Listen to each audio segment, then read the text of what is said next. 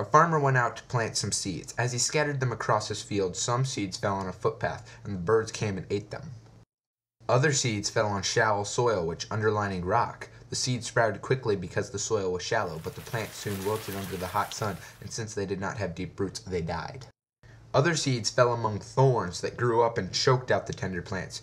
Still, other seeds fell on fertile soil, and they produced a crop that was 30, 60, and even 100 times as much as had been planted.